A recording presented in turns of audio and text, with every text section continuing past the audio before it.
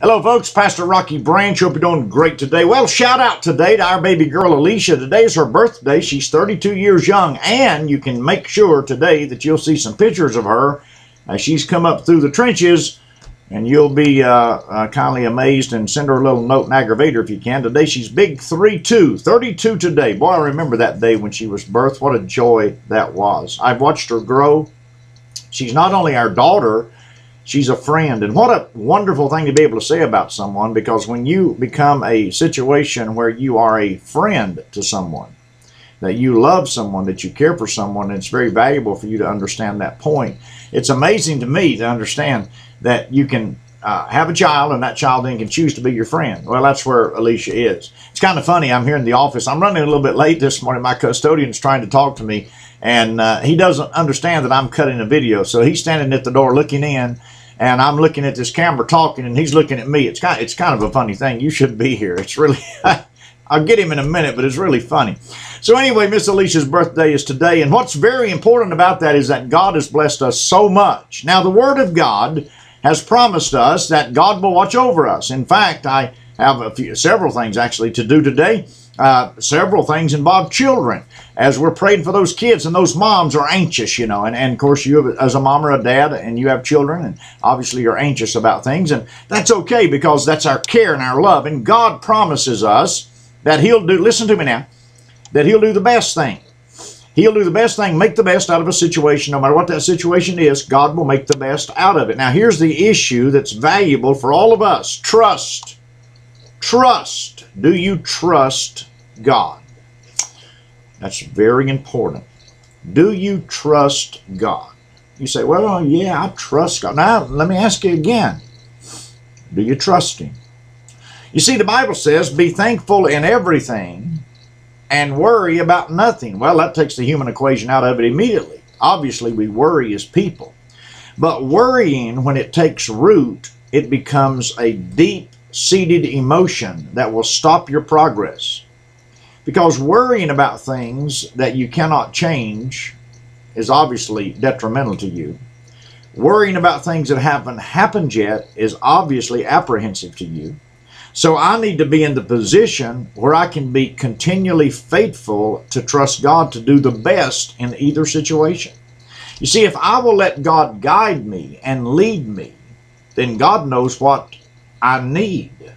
I think I know what I need, but I don't know exactly what I need. But God knows exactly what I need, wants to help me exactly the way I need help, wants to make sure that I understand. Now, Alicia's, oh my gosh, she's almost a head taller than her mother. She's about 5'9", probably. Tall girl, good basketball player, good athlete, going to be a nurse, going to graduate in May. She grew up. You know why? We fed her. We fed her. She ate. I'm telling you, if you grow by grace and knowledge of the Lord Jesus Christ, you're going to have to grow in this. You're going to have to grow in the Word. Listen to me, please. You cannot grow spiritually unless you eat spiritually. Listen to me. You cannot grow spiritually unless you eat spiritually. I have a great friend, dear friend. Every time I see him, he says, I'm on a diet, Pastor. I said, well, you need to get off of it and start obeying it. Say, amen, somebody. I say, you're standing on the diet. You're not using the diet. You know, sometimes we diet on stuff, but you know, we just don't commit ourselves to do the right thing, and the results is very obvious because we can just look and see the results. Well, spiritual results are on the inside, but they bear out on the outside. You cannot grow spiritually if you do not eat spiritually. If you are challenged today and your life is kind of up and down and you don't know what's going on, ask yourself the question, what has my diet been? We've been back and forth to Charlotte, you know, house to I can't even think of what I'm saying. Temporal housing is what we're staying in a place, and we're going back and forth to Charlotte here at the church. And we were at the grocery store last night, and Janice said, well, what do you think we need? I said, I don't know. I said, you know, the way that we're running the different places, it's not good to bring a lot of food in here because we're not going to be able to eat it. We're going to be back and forth so much. So as we, temporary housing is what I was trying to say. Well, I lost my mind there for a minute.